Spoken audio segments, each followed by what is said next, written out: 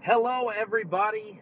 It is Tim here with Tabletop Terrors, and this is Daily Damage. This is a live stream most weekdays that we do here on Facebook, and then we try to put them on YouTube. And so I'm doing a classic Daily Damage where I'm going to be driving, so I'm not going to be able to look at the chat right away, but I'm on my way home. I think we're going to do like a cool family dinner night. Not sure where we're going to go yet. In fact, maybe I'll ask James and Cassie if they want to join us. Just something fun and relaxed. But typically, I start the stream with something that I call the rundown. And the rundown is just some stuff that you might be interested in that you might want to check out. And that's while the video is sharing. A lot of times it takes 15 to 20 seconds to kind of get kicking. So, for the rundown, the first thing I'm going to say is this Sunday at 3:30 p.m. Eastern on the Tabletop Terrors YouTube channel, we're going to have Sean, the Dungeon Master of the article 70-Year-Olds Play D&D and Love It. You can check that article out on tabletopterrors.com, and we're going to be interviewing him and talking to him more about the 70-year-olds that play D&D and love it. That article struck a chord with a lot of people, and so we thought it would be great to interview Sean and see what was going on there. If you tried to go to tabletopterrors.com today, there was a big DDoS attack on the East Coast. So there was a lot of outages to a lot of sites. Thank you to the people that messaged us, but it was totally outside of our control. From what I understand, it's working again. So you can check out that article now. In fact, I was going to say, there was something else that I was very surprised to learn. A lot of the emails that people were sending us through the Tabletop Terrors website, for whatever reason, they were dumping into the main inbox of Gmail. They weren't going into the normal inbox. They were going into the all mail folder, which is kind of tough to...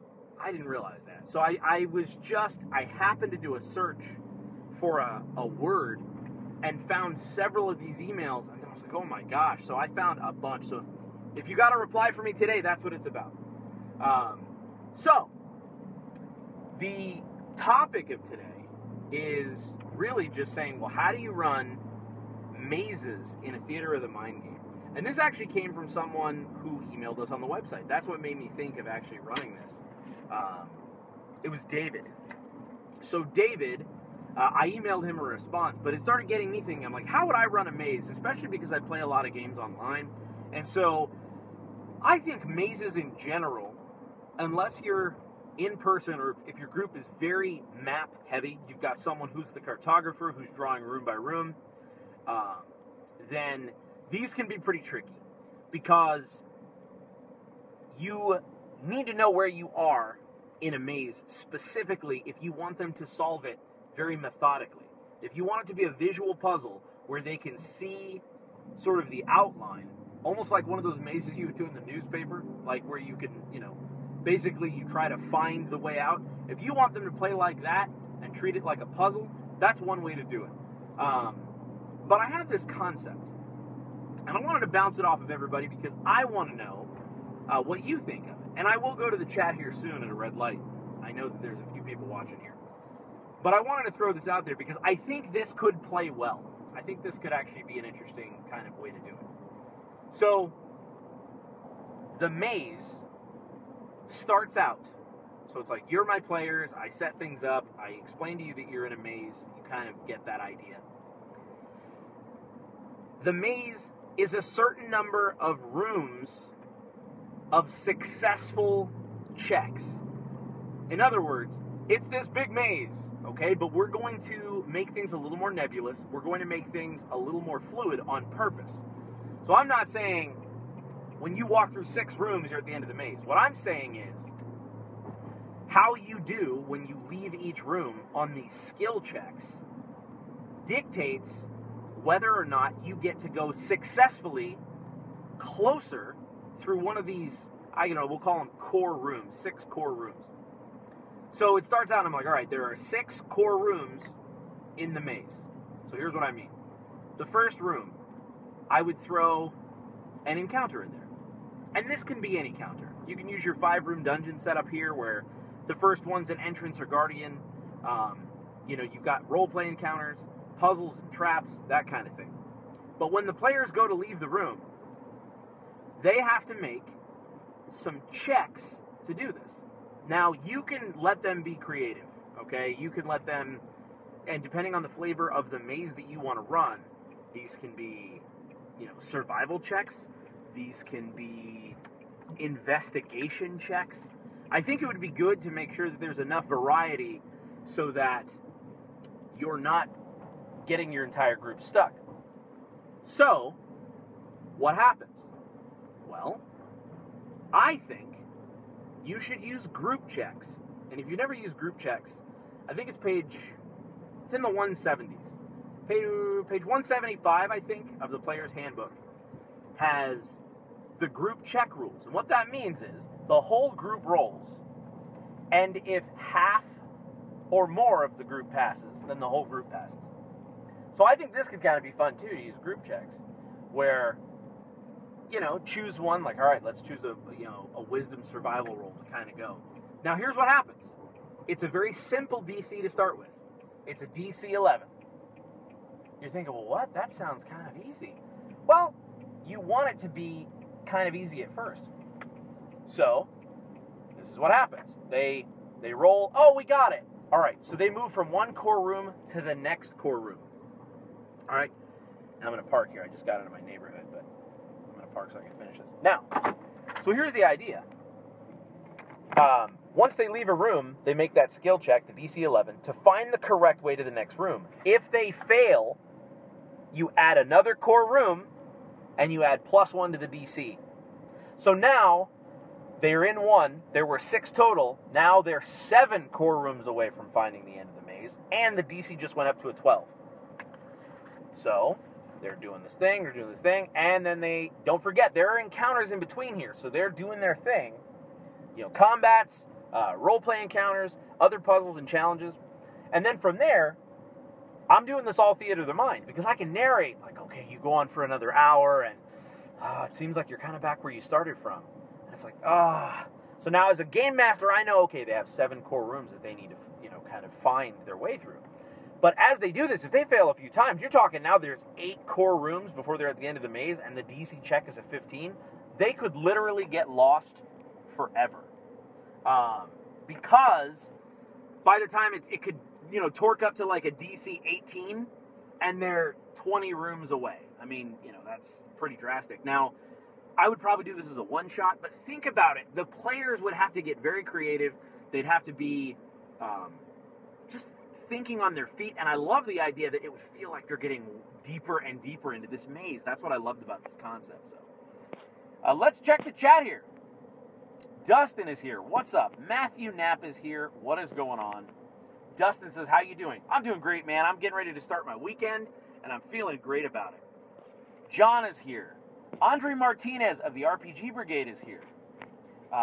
In fact, we just sent out a 5 Crit Friday plugging BrigadeCon. That went out today at around 1 o'clock, and one of the things you shouldn't miss, it went out as an event we won't miss, and BrigadeCon was in there. So if you haven't checked your inbox, number one, go check your inbox for 5 Crit Friday, the inspiration we sent. I was really happy with the links we sent out this week.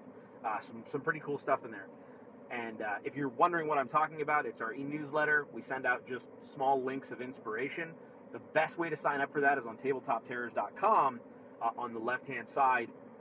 And I can also probably link it somewhere in this video. But check out brigadecon.org to sign up for BrigadeCon. So, let's see who else is here. Jonathan Lutzer. Hi, Tim. You seem to have much better weather than I do right now. I just defrosted from a 5-mile run in the frigid rain. The weather is gorgeous right now. It is picturesque, is how I describe it. And John says, hey, Tim, I had the Tabletop Terrors theme stuck in my head all day at work. Good, man. We made sure to include that in a video that we did. We did a channel invasion where we flip-flopped videos with Drunkens and Dragons. And so we did a video for their channel. He did a video for our channel, and he killed it. It was great. But we made sure to put our theme song at the end because we wanted people to know, like, hey, you got to hear this theme song. Chris Wilhelm and John Getz are here. Ethan Hull says, jealous of the weather. Getting rain down here in eastern PA. Yeah, it's gorgeous. Like, the sun is just beaming. I pulled into my neighborhood. I'm behind some trees, and the clouds are covering the sun right now. Jonathan Lutzer, I love mazes, but not maps. I'm looking forward to this. Hopefully, this is making sense. Hopefully, this is kind of, going well for you. Let me know what you think, Jonathan. Chris Williams says, I did a flow chart in my Dragon Grin free venture. Basically, each branch is a path. Each path has checks for monsters or a combo. The rooms also have descriptions, and it even allows me to have them double back. He put a link there. The free venture initiative is something that Drop Dice is doing, where he's basically just writing and giving away free adventures, and which is super rad of him. And they're great. They're really well done. So check out the link here, and I'll also pull that link from the chat, and I'll put it into this video description when I put this video on YouTube. Jonathan Lutzer says, oh, sounds fun, Chris. Matthew Knapp says, L-O. Stephen Backjoined, what's going on? So I want to know everybody's thoughts on that, to kind of catch up. Again, this is to make the maze feel real. This is to make the maze feel like it's something that the players can actually get lost in. Not, well, my game master has this planned out, so okay, hey, all right. Where's the part where we find the end? And it's like, no, you can really get lost in here. Like, you absolutely can get lost in here. If you want to go super hard in the paint, throw a Minotaur in there. Good old-fashioned, classic Minotaur. If that's too tropey for you, reskin a Minotaur to be Demogorgon from Stranger Things, or something, ghastly, or an aberration, or even just a good old-fashioned feral beast, like a starving wolf. Something that would just be chasing the players down. But I like the idea that this thing has an opportunity to catch the players. And you can even give it, throw a timer on there, Drunken and Dragons style, make it so that, every 2 rooms that the players miss the check for, you roll a D4 or a D6. It's like a recharge, where it's like you roll a D6, and on a 5 or a 6, the monster appears. I just think that would be a really fun one-shot. It would be, I think, a heavy sense of tension, and I think it would be fun to run. I think I might try to run that. Stephen Back says, sup, Tim? Walking through the Wally world, it's a maze of its own. Dude, no kidding. They actually, we were just at Toys R Us. My daughter's been really, really well behaved, and she's being potty trained, and so we wanted to get her a toy. And they just reset the entire Toys R Us, and I'd only been there once. So I walked in, I was like, oh, I want to get her the... I swear this was just different. And my wife was like, are you sure? And I'm like, no, I'm telling you, this was here and this was here. And we ran into an employee who was like, yeah, we just reset the whole thing.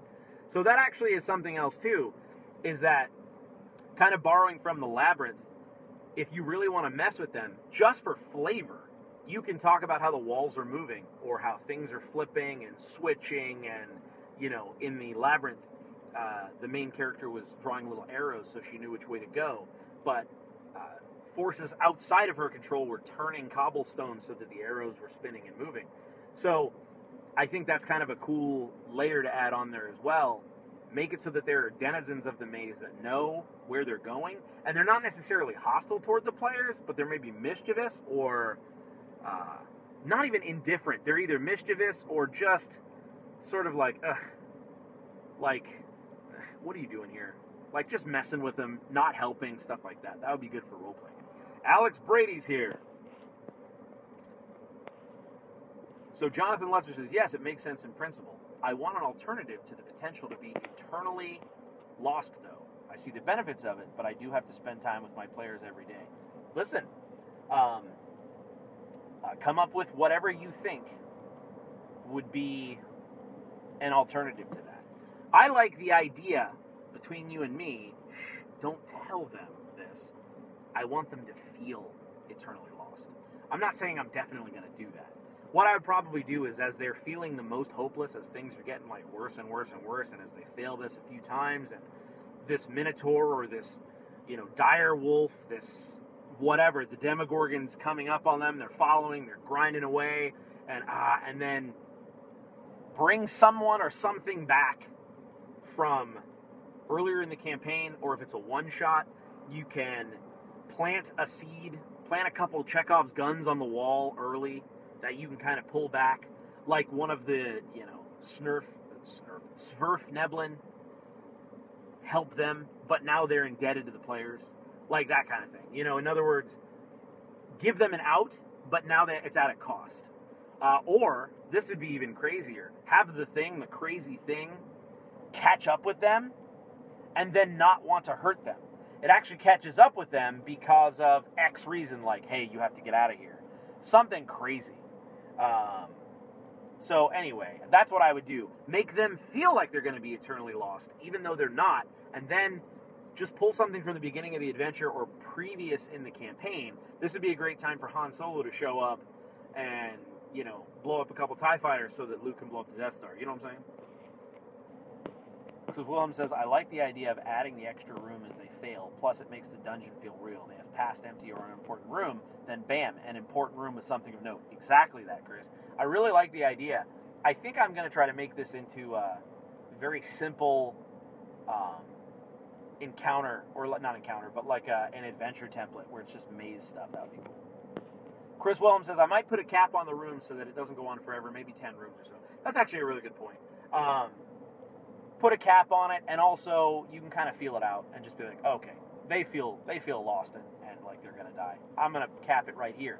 But again, you have to keep this cap up here. Don't tell them like, all right, well, it's a 10, so it's capped off. Make them feel like they're totally lost. Make them feel like they can't win and they can't get further. So that's how I would handle it. All right, let's see here. John Getz says, once in 2nd edition, I did a classic Tesseract, and I made a color-coded flowcharts to keep all 8 rooms straight, even though they were identical. That's baller. That's really cool. I would really try to look at running that online, and that would be cool. That's actually a really, maybe like, that would be the sequel. So if this was like, you know, I know this is not a thing that I should use because I think it's actually the name of a module. But if this was like Mazes of Madness, then the Tesseract would be Mazes of Madness 2, Tesseract of Doom, like something like that. Alex Brady says, such an interesting subject. I always play Theater of the Mind, and I've never done a maze encounter before. I'm eager to hear your take on how that would work. I'm going to try this. I am going to try this. I think this is actually going to be something that would be pretty cool. Jonathan Lutzer. There's a book I read where the maze was a house, where only the room the characters were in had light. There were panels next to each door with 3 arrows, one green, one red, one squiggly, and the squiggly arrows pointed to the correct door. That was one of my favorite scenes in the book. Also, thanks for the advice about not being trapped going in circles forever. Totally. Rob Coletta. Tim, I'm about to run my first one-shot based around the Magisterium. How do you handle the short story format in D&D? Honestly, just make sure you don't try to cram too much in. That's the number one thing. Cut about half of what you have in your head, because the players are only going to get halfway through what you have planned, in my experience. So you have to keep it very, very lean. A one-shot has to be a beginning, a middle, and an end in the time it takes to do one act of a normal campaign. So, to me, for instance, if you look at the Season 2 game we played of the Provokers, Session 1 is just a setup. It's just a setup. That would not have worked so well as a one-shot. So there has to be a clear, I think, beginning, middle, and then payoff, maybe cliffhanger. But I would say if you have, I've got these 5 things planned. Nope, cut it down. Have one major combat, one major roleplay encounter, and then some touchstones. Because you can always add more in. But it's really difficult if you plan for them to get through all of it and they don't. So that would be my thought process with a one-shot. As far as keeping it in the short story format. The other thing is, if you plan on playing these characters again, that's one thing. But if this is a one-shot that's supposed to feel like a singleness of effect Edgar Allan Poe story, don't be afraid to kill characters. Don't be afraid to put them in terrible, treacherous, sort of impossible situations. And because that can feel awful, like tragedy, but it's like really resonate with the players for a long time. They'll always talk about that game where they got trapped out at sea and drowned, like stuff like that. Now, I'm not saying kill all the players, but I would say my lethality in one-shots definitely goes up. An example of a game that could work as a one-shot, but is a campaign, and I absolutely absolutely want to continue this campaign, we have time, is look at the Dead Men of Dragongrin's campaign. Rob, the campaign that you started playing in, that could have worked as a one-shot. I could have ended it right there if I would have forced you guys to go outside. You know, or if something like that could have been the big turnaround, the big end. Instead of having something that happened at the end that led into something else, it would be a big Twilight Zone-esque reveal, the end, short story over. Chris Wilhelm says, how about making it into the one that you have to have 5-room dungeons? Chris, that's exactly what I was going to do. Literally, that's exactly what I was going to do. The reason why I didn't mention that is because I thought if everyone hasn't seen the other stream, I'd have to kind of explain all that. So I'll do it in a very short version. We're thinking of coming up with these very short, I think we're even going to call it Dragon Grin Adventure Creation Kit. And it's just this map with 5 short descriptions of encounters and like, hey, here's what happens in this room. If you want it to be role play, here's what could happen. Here's a list of some hazards. Here's a list of, so I think, Chris, this is actually a really good one. In fact, it might be the first or second one we do. Matthew Knapp says, a maze is also a great place to throw in puzzles that would help the players advance. Absolutely. That's actually a really clever way to do it. So, we were talking before, like, well, how do I make it so they don't feel eternally lost?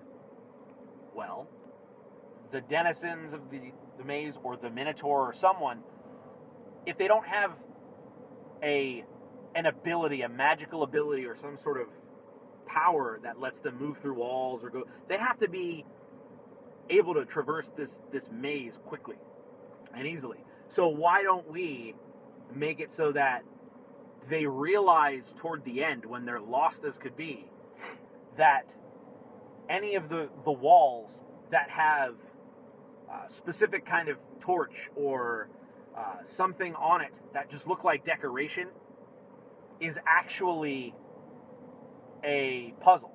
It's actually like the background inner workings of like tunnels that are much more clearly marked.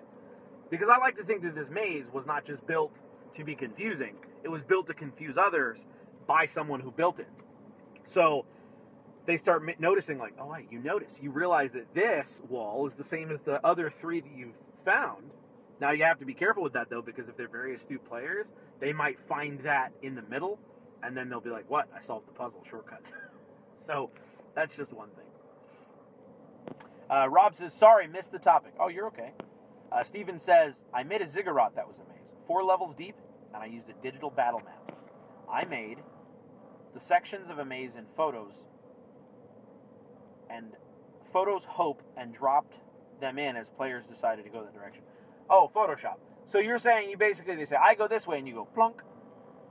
Totally. That makes perfect sense. Like a fog of war kind of thing. That's really clever. That's why this theater of the mind style, this would be very figurative. It would be very, it wouldn't be a literal, like, you go in this room, and then you go in this room, and then you go in this room. It would be more like, based on their group check or based on their checks and how they do,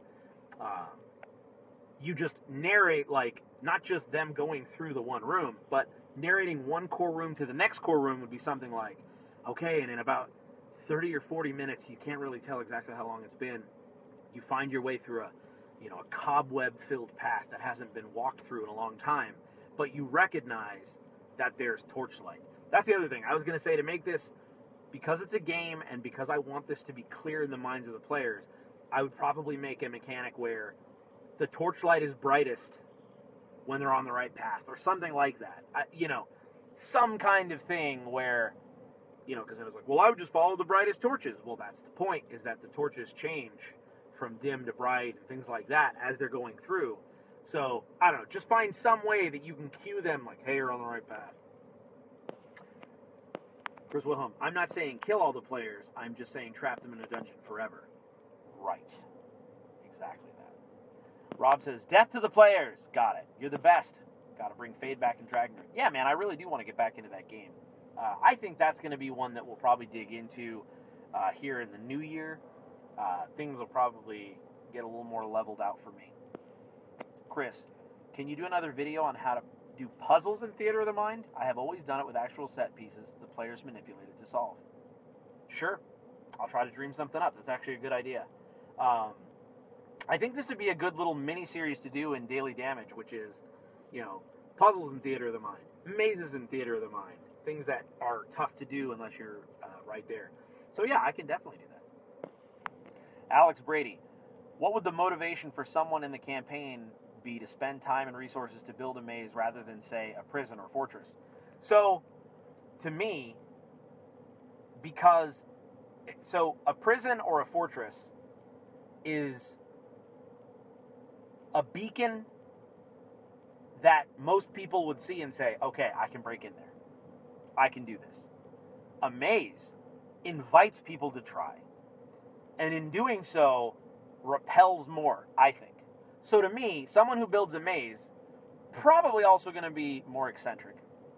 And there's nothing that says that the maze can't be attached to or in front of the prison or the fortress. So to me, don't forget, there are people out there that are crazy, man. And they are just like, you know what? Build me a maze. The Mad King. Maze of the Mad King. There's the encounter name. The Mad King commissioned a maze be built. And he had heroes go through it for sport.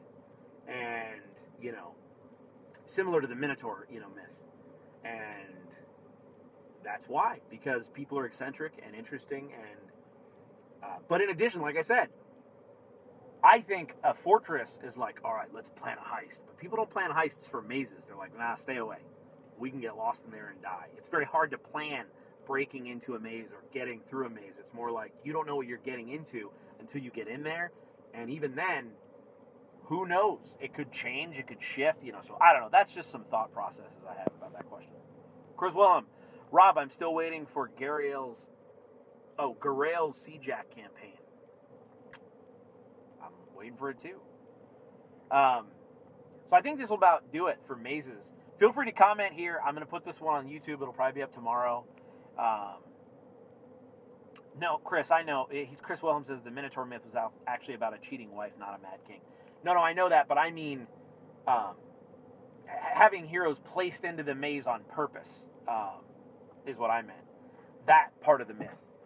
So in this myth, the Mad King would be my kind of reskinning of that mythos to say this Mad King put multiple heroes at multiple starting points for fun and profit. No, maybe to get a MacGuffin in the middle, or how crazy is this? What if he put 4 heroes at different portions and he hid, this is where the back doors and stuff could come from as well, like the paths. He hid their family members in there, 1 family member each, and whoever found their family member first got to live and leave, but the rest, the maze was sealed off, and they had to survive in there with the Minotaur or something crazy. I don't even know, but I'm pulling into my driveway here. I'm going to go eat some family dinner, but yeah, I'm loving this stuff, guys. Keep your eyes peeled for a Dragon Grin adventure kit that's based on the Maze of the Mad King. I think that could be pretty rad. I'd love to know what region you'd like to see that in, because I kind of want to explore different parts of Dragon Grin. So yeah, maybe tell me what region you think that should be in. One final question, Sean Murphy, off topic. Can we get a video/stream on time travel? Sure. I have all kinds of ideas about time travel. I wrote a time travel pulp comic for 6 years that never saw the light of day, and most of it is miserable and awful and not good enough to share. But it was Chase Fortune, and the concept was good, but the idea was that, long story short, a pulp hero sort of gets pushed through time to modern day. But it would have 2 concurrent comic books going at once, one in the pulp era and then one in the modern day. But yeah, I have plenty of ideas on time travel that I think would be pretty rad. So yeah, I'll definitely do that. Maybe I can do that. I don't typically do daily damages on the weekends, so maybe that'll be Monday's topic. Oh, Chris Wilhelm says Raikkogen. That would be Radimus. Dude, yes, done.